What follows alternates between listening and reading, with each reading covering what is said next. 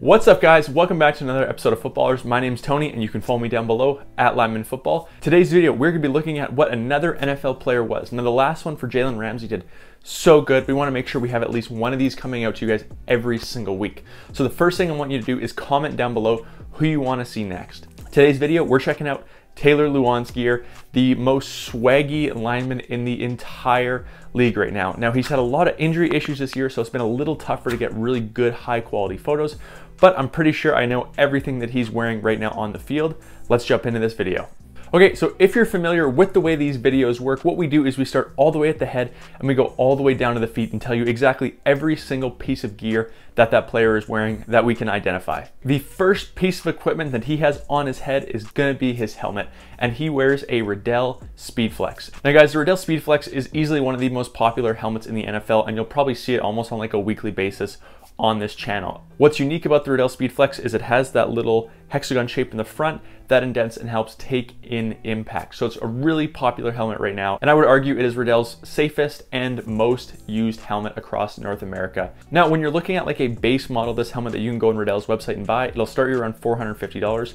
But if you're going all the way up to like the Riddell Diamond Fit, which is only available for pro athletes, that'll be over like $1,000. The Diamond Fit, they actually take a 3D model of your head and build all the pads on the inside of the helmet to fit your head specifically. It's a really cool technology. However, with Taylor Lewan's, with the quality of photos we were able to get of him, we can't tell if it's a diamond. But no, if you want to get his exact same helmet, it's gonna be at least $450 on Riddell's website, which we have linked down below. The next piece of equipment on Taylor Lewan's helmet setup is going to be his face mask. Now, because he has a Speedflex, he wears a Speedflex face mask. It also, you can see it has two eye guards, and the bars in the middle that run diagonally to each other is called the Texas style. So this face mask's code, if you go on Riddell's website, is going to be the SF-2EG-TX. That stands for Speedflex, two eye guards, Texas face mask. Now that face mask is going to cost you $70 on Riddell's website. Now the next piece of equipment on Taylor Lewan's helmet setup is going to be his visor. Pretty much the entire year he's been rocking a visor. Now in different like photo shoots and stuff, he's done some different mirrored visors. However, mirrored visors are not legal in games. So in game, most time right now, he's wearing a gray lens or a gray tint or a smoke Oakley visor. This is just a semi-tinted visor offered by Oakley, which you can pick up on their website. It's gonna run you about 74 bucks. Now, if you go on Oakley's website right now, the closest thing you can get to Taylor Lewan's visor is gonna be their gray lens visor. It's a semi-tinted visor that doesn't have any colors to it, which is why it is legal in the NFL. And don't forget, Oakley is the sponsor of the NFL, which is why you won't see anyone on this list not wearing an Oakley branded visor. Personally, I think it's a really clean setup. The reason being is because he has that higher field of vision in the face mask he chose, the Oakley bubble visor does fit really well. If you go with like a thicker lineman style face mask, something like this that does have our channel sponsor shock visors in it right now, it's really hard to get that bubbled visor to fit nice and up against it with an Oakley one, just because it's really hard to get those gaps even. But with his more open style face mask, it makes it easier to fit that Oakley visor in, and he still has those Texas bars at the bottom to help prevent people from like being able to like get their fingers in it really easy. Now the last piece of equipment we're going to talk about on Taylor's helmet setup is going to be his chin strap. So far we've only covered SportStar chin straps on this channel, and that's because it's by far the most popular chin straps in the league. However, Taylor has been rocking the standard Riddell HardCup chin strap for like since he's been in the league. Not sure why he hasn't switched to SportStar yet, because it's clearly a better option. Maybe he just likes the way it fits and he's just happy with the way it's set up. But he just has a standard non-branded Riddell white chin strap he wears. He does have a Speedflex, however, he doesn't use the cam lock system. He just uses standard snaps and buckles on it. And then it is attached at the top with like the strap lock system as well. So there's no buckles on the top, it's just screwed in, and then two buckles on the bottom to be easily undone. Now you can also see he definitely has like an extra large version of this because it is a super deep chin strap on him. It'd be the equivalent of like the SportStar XD models as an extra deep. And I think we might see him make a switch in the future. I would if I was him, but at this point, that's what he's rocking.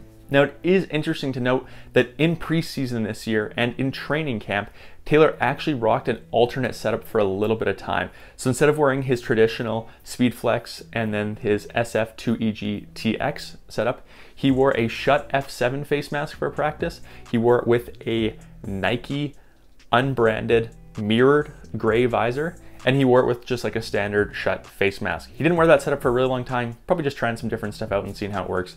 But every time in game so far this year, he's been in that full Speedflex setup that I just talked about. Okay, the next thing on the list for Taylor is gonna be his shoulder pads. So like a lot of NFL players, his are custom pads.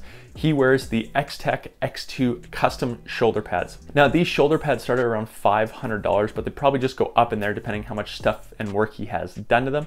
Overall, for O-linemen, these are a really good pad. The reason being is O-linemen don't really need a lot of shoulder pad. They're not dealing with a lot of hitting directly on their shoulders. It's more of just something that they have to wear. But you can see a lot of linemen in the league nowadays are going with thinner and smaller pads to gain that mobility, and then they're really not that at much risk of hurting their shoulders. So he's wearing those X-Tech X2 pads. Those will be linked in the description down below as well. Okay, now the next thing on this list, normally we cover like what kind of sleeves these guys are wearing on the field, right? Different like Adidas or Nike sleeves or cold weather sleeves or something. But Taylor Lewan has sleeves of his own. Now his are gonna be full tattoos. You can see he doesn't wear anything on his arms in games. There's been a couple times where he's worn like one arm sleeve in photo shoots, but for the most part in games, he wears nothing. He wants to show off every single tattoo he has. Now, if we wanted to put a price tag on it, I wouldn't even know how. I have like one tattoo that cost me like 400 bucks. So let's just call it 10 grand worth of ink on like his whole arms and a little bit on his stomach, and who knows where else he has tattoos. But yeah, we just wanted to pay a little homage to him because we know how proud he is of all of his tattoos, and it had to make the list. Okay, working our way down, the next thing is gonna be the wrist straps that he wears on every single game basis. Now you can see with a lot of like running backs, receivers and stuff, they generally just like tape their wrists or do some really simple stuff.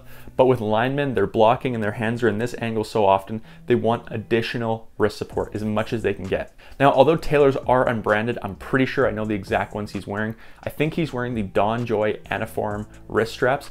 DonJoy is like one of the best companies in the game when it comes to like knee braces or any type of like stabilization technology when it comes to football.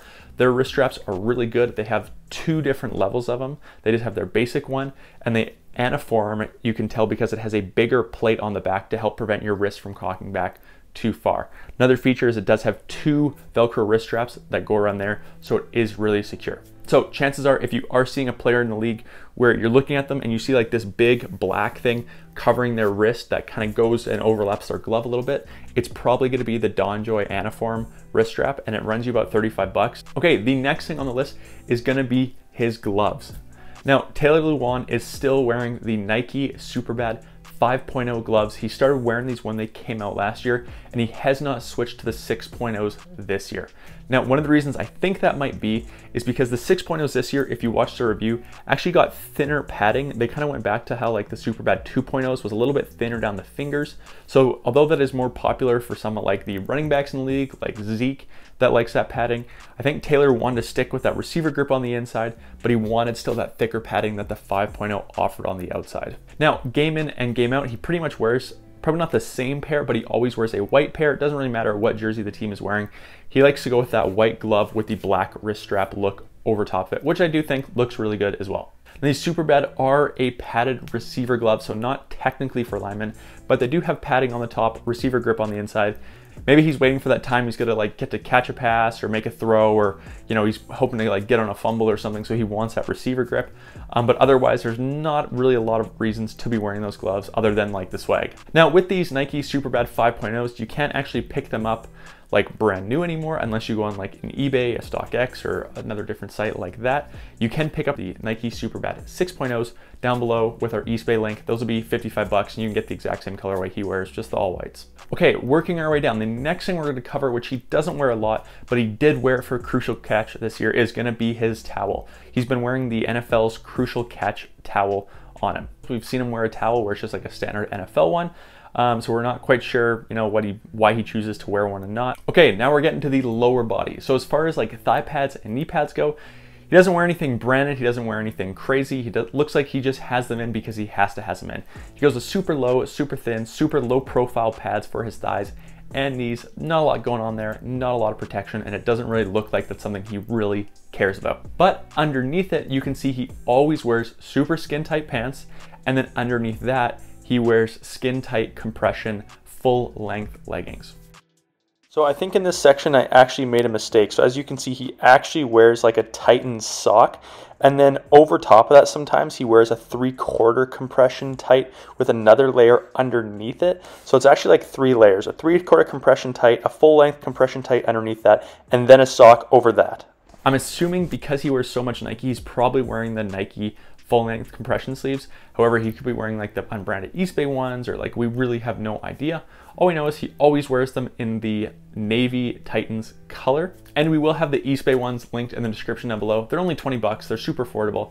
And they're honestly really good. I've had a pair for like 6 years at this point, and I still wear them. Now, he does have to have some kind of sock on to go in his cleat. It looks just like a Nike basketball sock. Like, to be honest, just kind of tucked under his sleeve. You can only ever see like little slivers of it pop out. It's just like a white sock that he wears, nothing crazy. Now, underneath that, we're assuming he does have some kind of spatted or taped ankle, because he wears no braces over top in any way that you can see. The nice thing is that makes it really easy for us for cleats. So he wears the Nike Alpha Menace Pro 2 mids. These cleats, again, came out 2 years ago, the same time that his Superbad 5.0s came out, and clearly he didn't like the Menace Pro 3s that came out this year, so he's stuck with the 2s for back-to-back years. Now, these cleats are not as popular at O-line because they don't have a ton of ankle support in them, and you can actually see how much his ankles are able to move around in these cleats. However, they're super light, they're really breathable. It has this same dope traction plate on the bottom, which gives you a ton of grip on there. So I could see why he likes it for that reason. And yeah, I'm just assuming that if he's wearing a not very supportive cleat and we can't see any taping or spatting over the top, underneath his sleeves, underneath his sock, underneath that cleat, he has to have some kind of spatting or tape job to help give his ankles some support while still giving him mobility. So there you guys go. I hope you guys enjoyed today's review of Taylor Lewan's gear, all the way from his head all the way down. Now, if you want to replicate everything, including his tattoos, yeah, it's probably gonna run you like 15 grand. But if you just want to do his full helmet setup, his shoulder pads, pants, cleats, it's probably gonna run you around the $1,500 to $2,000 mark, depending on where you're getting it and like your shipping costs associated. And I hope you guys enjoyed today's video. This is my first time doing one of these, so let me know down below if you think I missed anything or anything we should pick up on. Also, comment who you want to see next for us to do a full gear breakdown. Again, guys, my name is Tony. Follow me down below at LINEMAN Football, and thanks again for watching another episode of Footballers.